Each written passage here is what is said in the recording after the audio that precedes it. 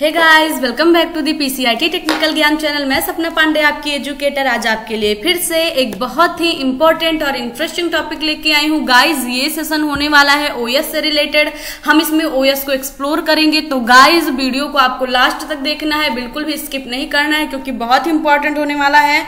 और जो भी व्यूअर्स हमारे चैनल पे नए हैं, प्लीज हमारे चैनल को सब्सक्राइब कर ले, साथ ही साथ लाइक और कमेंट भी जरूर करें। तो चलते हैं वीडियो की और हम वीडियो को स्टार्ट करेंगे। देखेंगे कितने टाइप के ओएस होते हैं और उनको एक्सप्लेन करेंगे। हम बारी बारी से सारे ओएस के अबाउट पढ़ेंगे। तो जैसा कि आपको स्क्रीन पर दिखाई दे रहा है, operating system for desktop and laptop. जी हाँ गाइस, इसमें आपने पढ़ना है ऑपरेटिंग सिस्टम डेस्कटॉप और लैपटॉप के लिए। साथ ही साथ मैं इसमें आपको फोन के लिए भी ऑपरेटिंग सिस्टम को बताऊंगी, एक्सप्लेन करूंगी कि फोन में कौन से ऑपरेटिंग सिस्टम यूज होते हैं डिफरेंट टाइप के। तो चलते हैं गाइस, देखते हैं अपन आगे। तो यहाँ है there are different type of operating system as given below.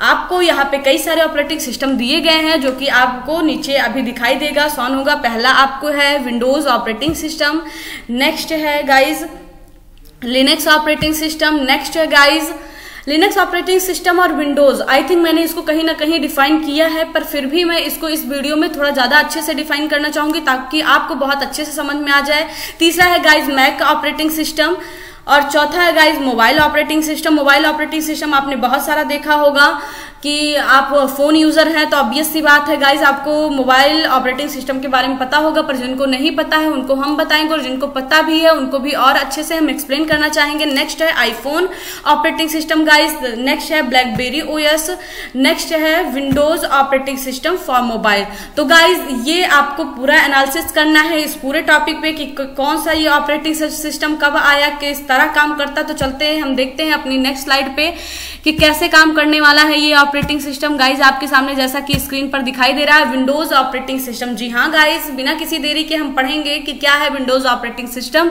इसका डेफिनेशन से स्टार्ट करते हैं गाइज। देखिए, विंडोज 1985 में माइक्रोसॉफ्ट कॉर्पोरेशन द्वारा विकसित एक ऑपरेटिंग सिस्टम है। पिछले कुछ सालों में विंडोज के अलग अलग वर्जन आए हैं, like Windows 98, Windows 2000, Windows 2003, Windows millennium, Windows Vista, Windows 7, 10, 16।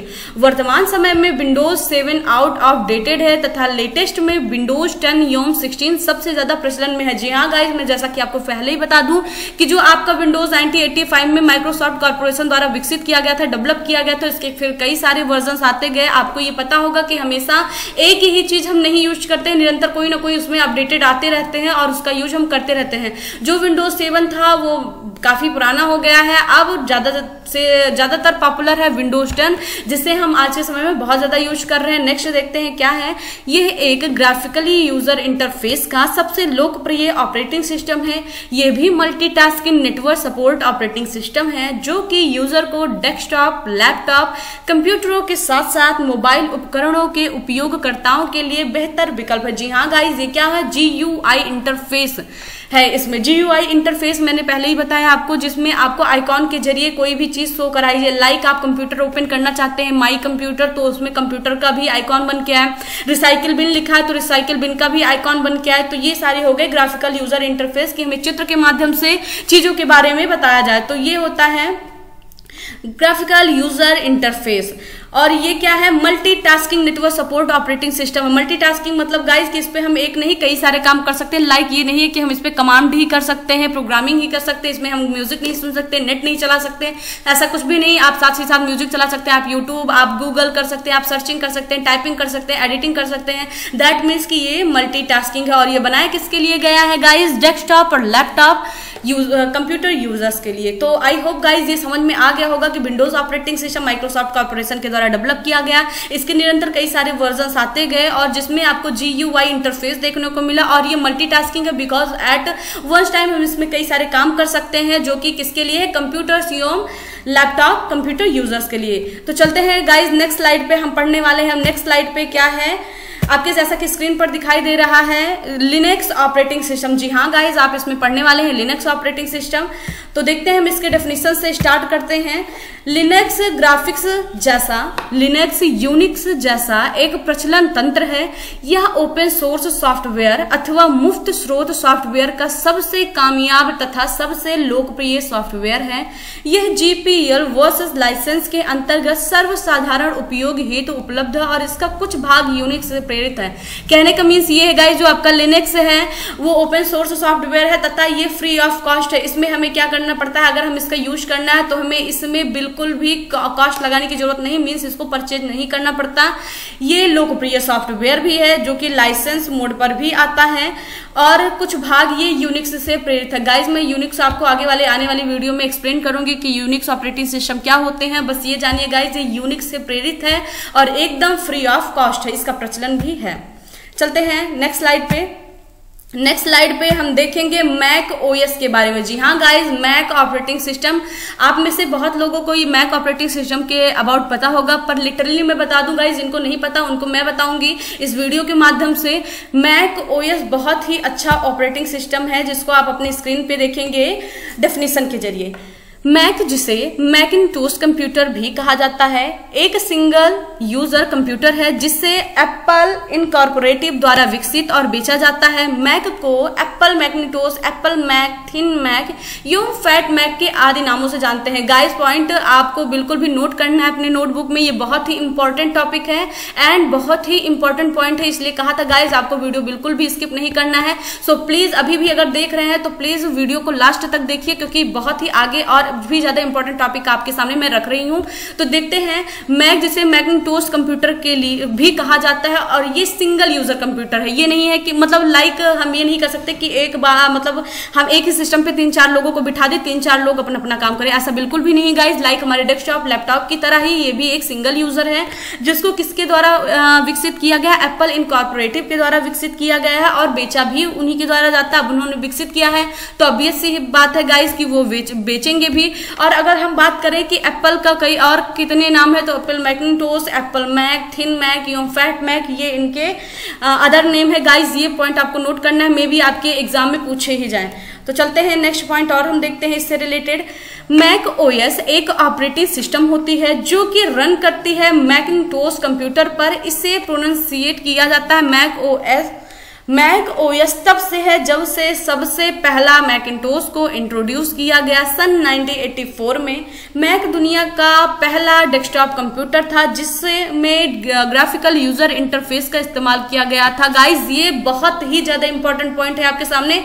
मैंने आपको बताया विंडोज में हमें GUI देखने के लिए मिलता है, पर सबसे पहले की अगर हम बात करें कि सबसे पहले हमें वो कौन सा ऑपरेटिंग सिस्टम था जिसने हमारे सामने ग्राफिकल यूजर इंटरफेस रखा, दैट मीन्स कि हमें फिगर भी, इमेज भी, पिक्चर्स भी, मूवीज भी दिखाई देती हैं, तो वो था 1984 में मैक ओएस, जिसने हमारे सामने मीन्स दुनिया के सामने पहला डेस्कटॉप कंप्यूटर रखा था जिसमें ग्राफिकल यूजर इंटरफेस का इस्तेमाल किया गया था। जी हाँ गाइज, आप इसको अगर नहीं समझ में आएगा तो इसको दोबारा देख लीजिएगा वीडियो को और इसका स्क्रीनशॉट आपको लेना ही लेना है। तो चलते हैं नेक्स्ट स्लाइड पे। क्या है नेक्स्ट स्लाइड? और मैक ऑपरेटिंग सिस्टम के बारे में आई होप आपको समझ में आ गया होगा।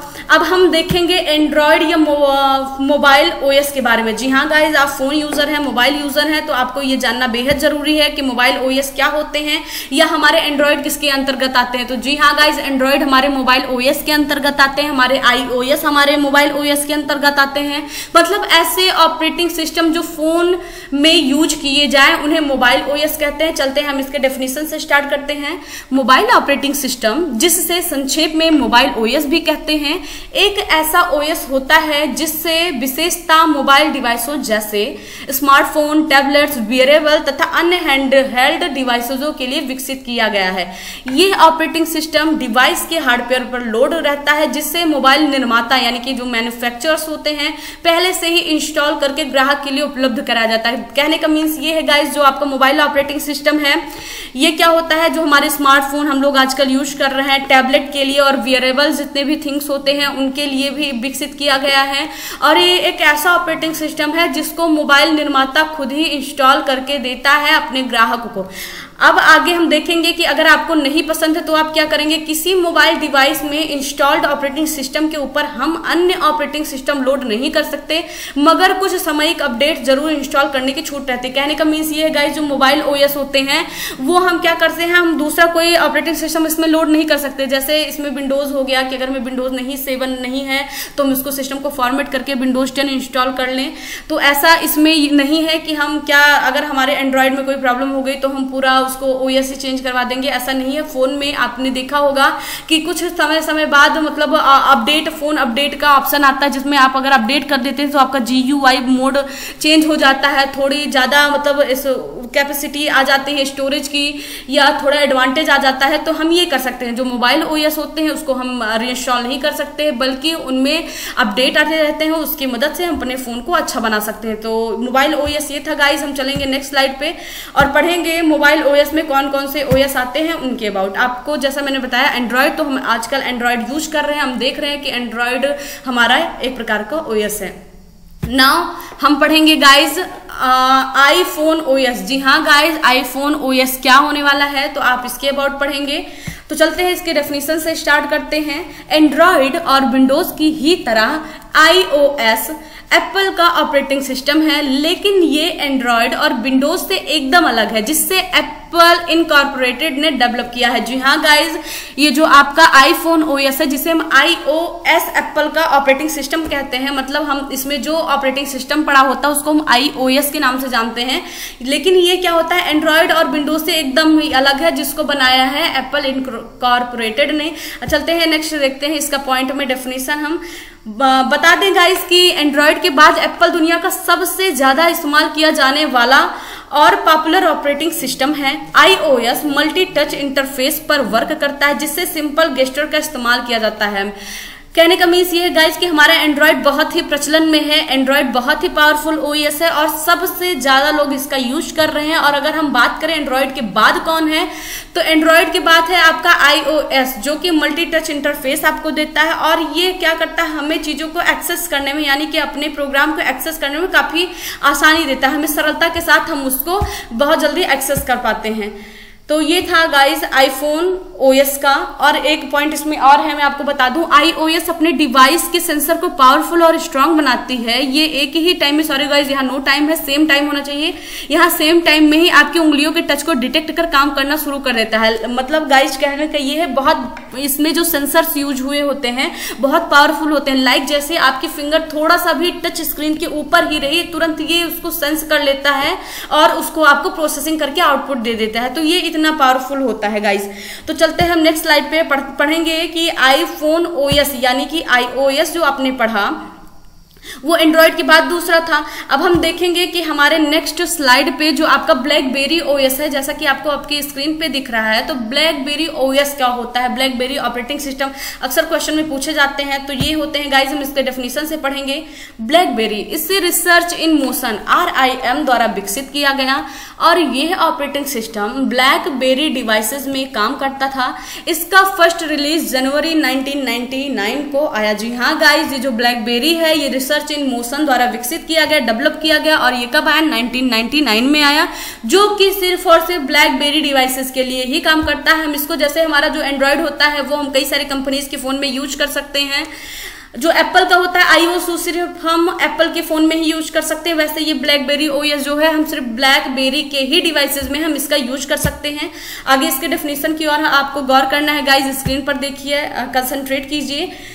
ALIOS इस मोबाइल ओएस को चीन के जाने माने बिजनेसमैन राजा जैक मा की कंपनी अलीबाबा द्वारा विकसित किया गया। अगर हम बात करें कि इसको किसने विकसित किया, तो अलीबाबा कंपनी जो कि चाइना की है उसने इस ओएस को विकसित किया। इस ओएस का पहला स्मार्टफोन 2000 में पॉकेट PC 2000 के रूप में आया। जी हाँ गाइस, इसको पॉइंट को आपको नोट करना अपनी नोटबुक में।